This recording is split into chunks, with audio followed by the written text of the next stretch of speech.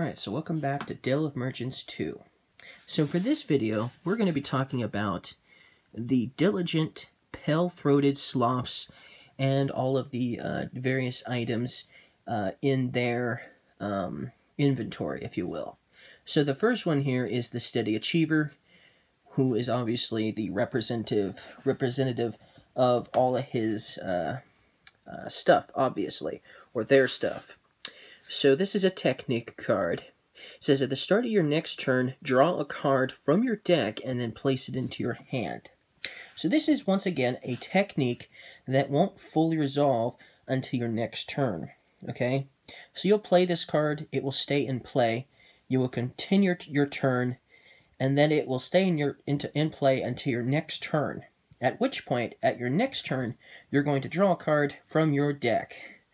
And then you're going to place it into your hand, the card that you drew. And then you'll be able to discard this card, okay? So that's how the steady achiever is going to work. Maybe we'll do it up here so you can get a better view of the cards. Okay, so here we have Shopping Journey. This is another technique. At the start of your next turn, choose a card from the market and place it into your hand. So there'll be cards here sitting in the market, okay? You're going to, at the start of your next turn, you're going to get to choose one of them, and then you get to place it into your hand from the market. So that's really cool. It's like gaining, so it allows you to gain maybe some of the ones that cost a whole lot more than others, obviously. So that is a very useful card in helping you get and acquire obviously, cards in the merchant stall here, or the market, I should say. So that's a really cool card, Shopping Journey. And once again, it's a technique that won't be fully resolved until the start of your next turn. It will be fully resolved, obviously. Okay, so here's another technique. Search your discard pile for up to 3 junk cards and place them into your hand. At the start of your next turn, you may throw away 1 card from your hand.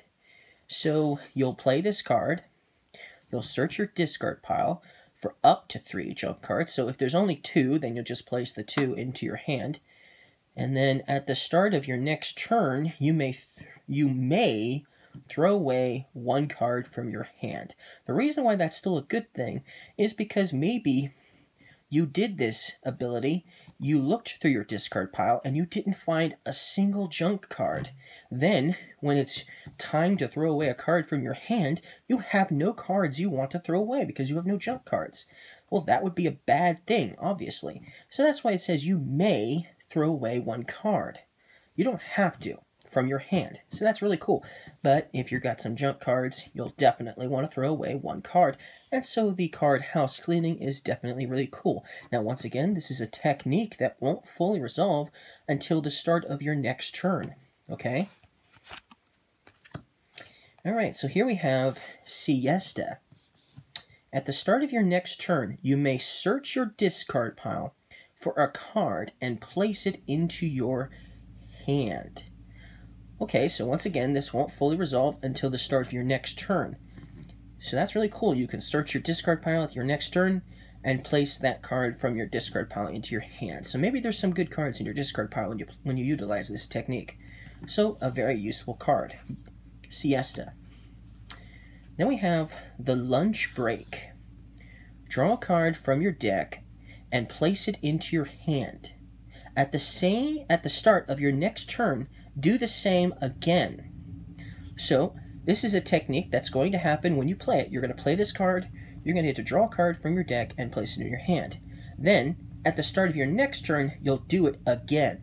You'll do the same thing you did again. So it's another technique that won't fully resolve until your next turn.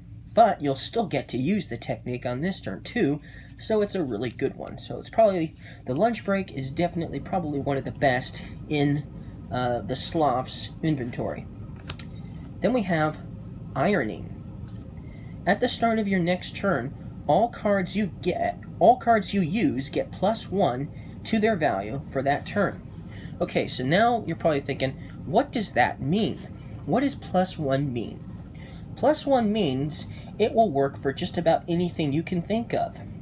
If you want to buy a card, okay? If you want to buy a card, but all you have are junk cards in your hand, and they only cost 1, for instance, you could basically make all of your junk cards a 2, and then if you're purchasing a card from the market, it will make it much easier to purchase a card from the market, because you're going to have cards in your hand that are going to have an extra number on them. We'll make it very easy to get cards from here. But that's not all. It's a +1 value for that turn. So if you are building a stall, a stack in your stall, and you don't have exactly the number you need for your next stall, you can use this to increase that chance and maybe perhaps building a stall regardless. So let's see here. Let's use an example. Let's say I wanted to build let's say I wanted to build my 4th stall. Okay? Actually, yes. Let's say I wanted to build my 5th. I wanted to build my 5th stall. Okay? So let's look for some cards. Let's do these two, for instance. Okay, let's say I was trying to build my 5th stack in my stall. Well, this is only a 3 value. So I could only use this if I was building my 3rd stack, which you can't obviously do because you have to start with the 1st to the 8th. But if I had played that card, ironing, if I had used this technique at the start of your next turn, all your cards get a +1 to their value for that turn, then this would be a 3 instead of a 2, and this would be a 2 instead of a 1. So that would equal 5. And then I could place them down, and that would be 5 for the turn for my stack in my stall.